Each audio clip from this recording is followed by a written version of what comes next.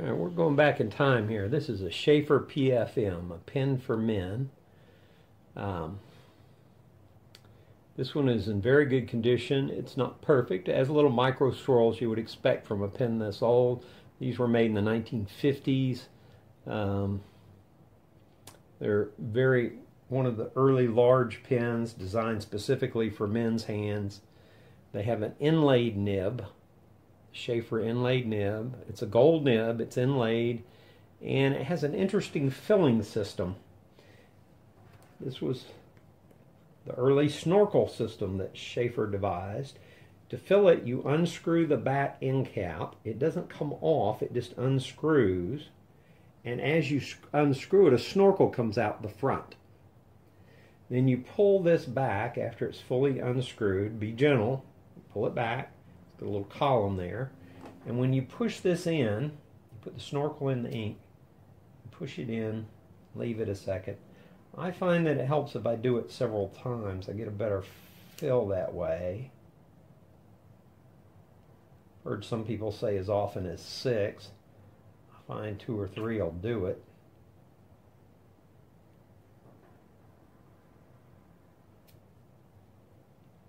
Hold it in a few seconds, and then you just simply screw the knob back in.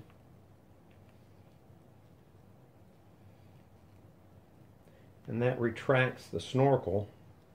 You can see the last of it as it goes in there. Goes up inside the pen, and now you're ready to write. And you notice the nib is not covered in ink the way most pens would be.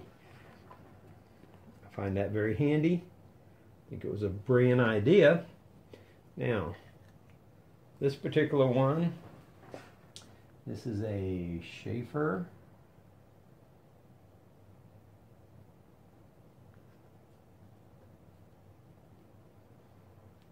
And I need to get this one adjusted. It is writing kind of dry.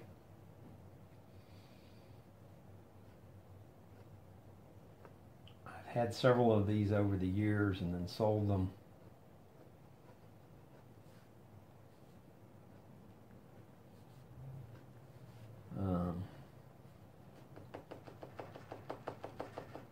I don't know if we got a little bubble in there or what's going on.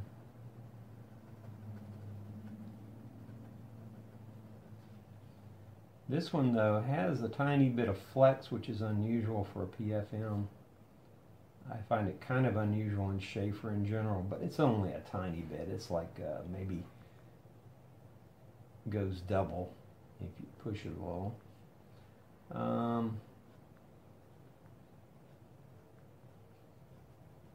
It definitely needs to flow adjusted. I'm going to quit writing with it. I'm not even going to test it in the other books. If I get, or when I get it back from being adjusted, I'll redo this part. Let's check the measurements though while we've got it out. All right, turn this on, zero it out. See where you grip it. That's a pretty natural fit right there in front of the set, right about where that nib is. Let's see what we get. 0.49. I'm getting 0.49 on the grip section. Now this is going to vary according to where you hold it. I'm just giving my best guess, and like I said, I'm holding it right there. If you hold further down, I don't know how you do that with a fountain pen very well, but you would get a different result. You know, it may have just had a bubble. I think I will continue with the, seems to be writing just fine now. It's not as wet as the old number 5 I had, but that one had just been professionally rebuilt. All right, so back here on the fatter part of the barrel, I'm coming out 0.49. That's about the same, so it's pretty consistent down. It does taper a little towards the end cap.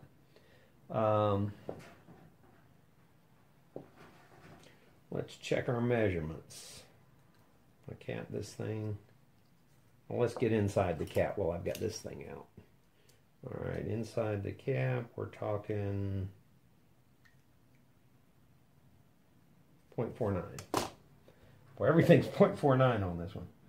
0.49 inside the cap. And I'm going to pause and come back to writing on the other paper. I want to get these measurements out of the way so I don't forget them. I've had kind of a rough week and I'm really not firing on all barrels here. I'm coming out 5.5. Capped. 5.5.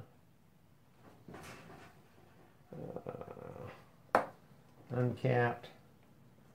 I don't ever write with one uncapped. I pretty much am a poster. Just a smidgen over 4 3/4. Uncapped.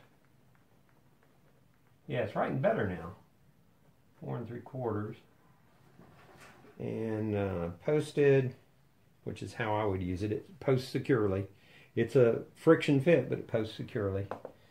I always check that. Because I do post 5 3/4. I'm coming out right at 5 3/4, maybe just a tiny bit shy of that. Posted. Yeah, it's writing much better now. Okay, so we already did our girth measurements. Let's get the widest point of the cap if we can. That is 0.59. 0.59. All right, so let's try some different writing surfaces. Here's a pad I just tested a different pen with.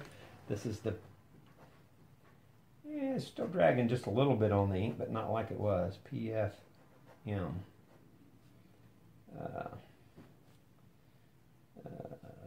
This is the PFM III. You can tell it's a 3 because it's black with gold trim. They come in 1, 2, 3, 4, 5.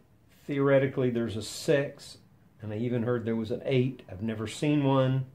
I heard the 8 was solid gold. And but what you see in normal pen sites is 1 through 5. 5 has a gold cap, gold filled cap. All right, but this is the 3, which is my favorite. I kind of like the black with just a little bit of gold trim. A lot of my pens are that way. Yeah, this tends to write just a tiny bit dry at first, but once you get going, it's wet. So I'm thinking that's an adjustment problem. Let's see how it does on this. This is a Docket Gold, which is a little smoother, less absorbent paper. That makes a difference in how it writes, too. Writes better on Docket. I am getting just a little bit of dryness there. It may have a baby bottoms problem. If you're unfamiliar with that, that's when the tines, if you looked at them from the bottom, greatly magnified. I'll draw you a picture. It looks like a baby bottom. If you were looking at the end of the tip, instead of this being like this, it got a little too rounded in the middle, and it causes some air in there, and it doesn't write well. All right, this is your moleskin. Still getting a little bit of dryness as I start, but then it picks up. Moleskin journal. Yeah, we're getting a little bit of skipping here. All right. Sketch pad. Is it a sketchable? That was done with a Delta. Let's see how this does. You know, the less you pick it up, the better it does. So I'm thinking that is definitely an adjustment problem. And just the feet a little and maybe the tines, and it should do just great. Let's see how much line variation we can get out of it. Those are regular lines. Oops. Going dry. Yeah. I think it just needs the wetness adjusted. And it's what I'd describe as a slight flex. It goes twice its normal width. That's just a slight amount of flex. I wouldn't even call it